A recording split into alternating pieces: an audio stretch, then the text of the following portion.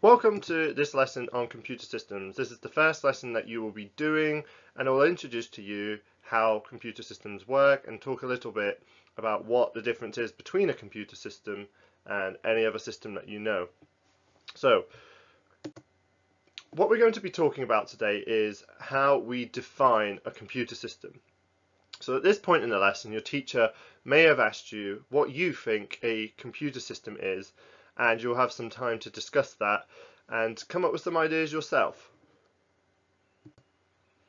So what we want you to get out of today's lesson is you want to be able to actually define what a computer system is through a number of different components, and we'll talk about that. Now, all of you will need to know what is meant by a computer system, and you'll need to know how to explain it.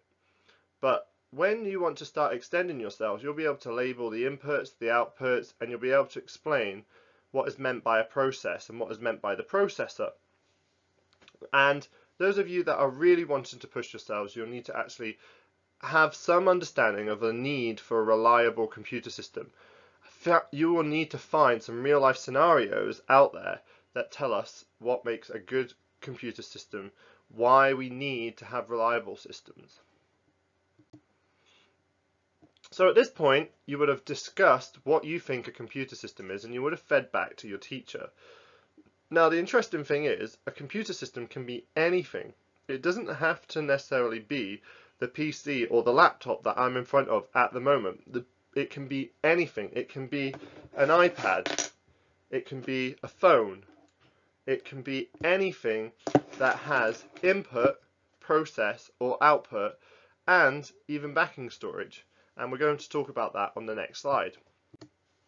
So here's a diagram of a computer system. Now you're going to need this diagram when you go to produce a poster or a document that explains what a computer system is.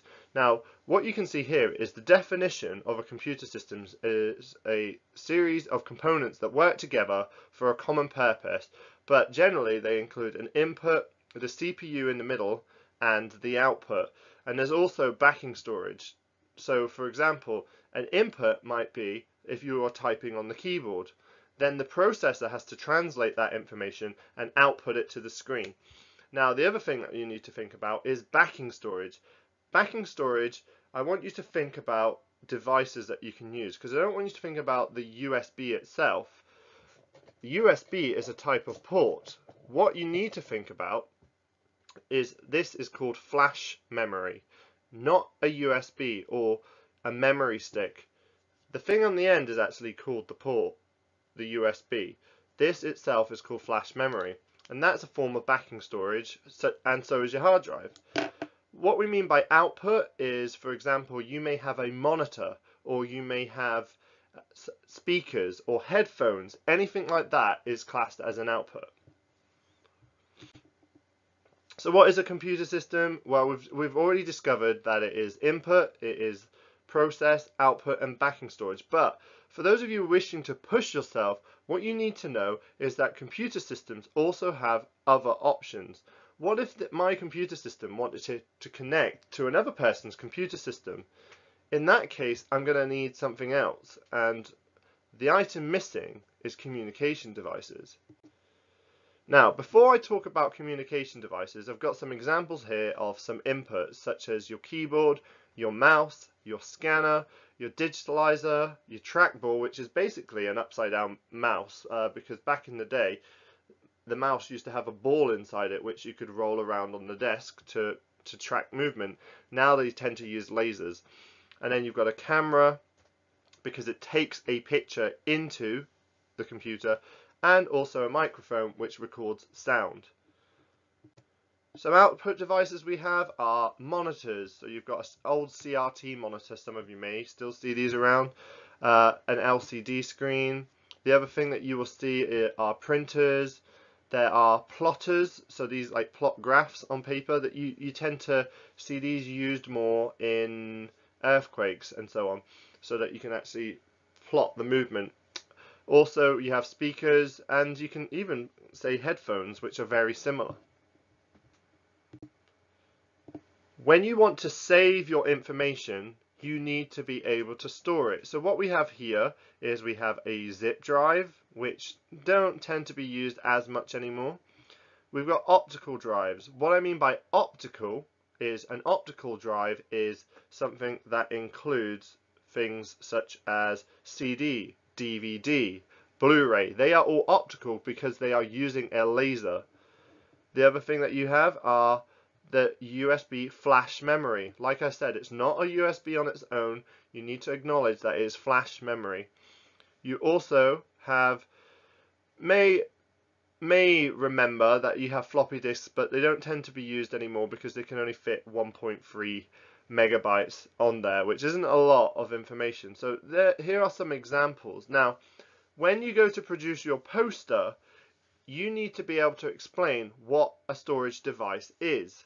So you need to be able to acknowledge that a storage device is something that can store information when the computer's finished processing it. So I can save information on there. But you are going to need to do a research task, and you are going to need to acknowledge the different types of drive available. And for those of you wanting to get to extended, advanced, or EP, what you're going to need to know is the difference between solid state and magnetic hard drives. So you are going to need to do a bit of research there, and you're also going to need to know the benefits and drawbacks of these solid state and magnetic hard drives. So this is something that you will need to do to extend yourself. Now, just to give you a brief idea of what is meant by solid state and magnetic, hard drives used to be quite thick and quite chunky, and they were magnetic drives, and they had like a disc and a platter on top of them that would spin, and they had moving parts. Whereas solid state, such as a USB flash memory, they don't have moving parts in them. But you are going to need to do some research and find out more about the difference between those for your work. So I talked about wanting to actually hook two machines together. This is called communication. So after backing storage, you can also have communication devices, and what we've got here is a network interface controller. So I would need a wireless network interface controller if I wanted to reduce the use of cables. I've also got Bluetooth, so you could actually send files to each other that way. A dongle that allows us to actually connect to the 3G, and we also have a wired network interface card. So these devices allow us to actually connect with each other. Now, your main task and what you will need to do is design a poster that explains computer systems in the future for Year 7. So, our future Year 7s are going to need to know what input, output, storage is, and you will need to use the diagram that you've seen on the previous slides. And what I recommend for you to do is to actually put the inputs all the way on the left, so you can actually give examples. Outputs you can give examples of, and give examples of backing storage. Now, around that information, you are going to need to think about magnetic state drives. You're going to need to think about solid state. You're going to need to think about all of these things within this scenario, but those of you that want to actually push yourself towards advanced and extended, you also need to be able to research and explain why our computer systems need to be reliable. And you need to include examples of communication devices and explain what they do. Now, you will need to break this down, and you will need to look at the extended and advanced and EP on the previous slides when you're producing your next thing, which is your success criteria. So the first thing that you're going to need to do is go and produce your success criteria based on the scenario, and think about what you're going to need to include in your poster. Now, once you have done that, you will need to go and make sure you comply with copyright. So you will need a sources table to acknowledge where you're getting your images from, and you'll need to include that copyright information with details and reasons linking to your success criteria.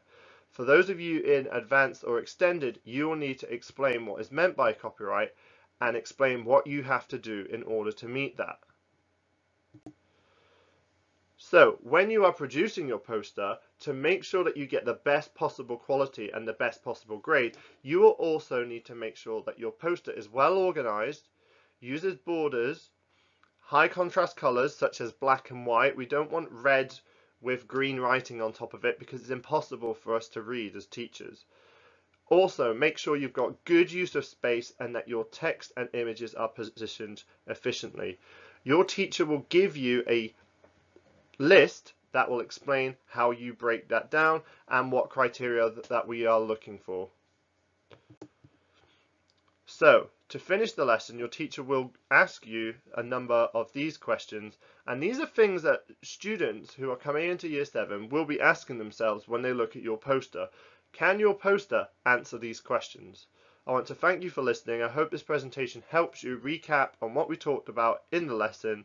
I've shortened it down to 10 minutes so that you can see what you need to do. Thank you for listening.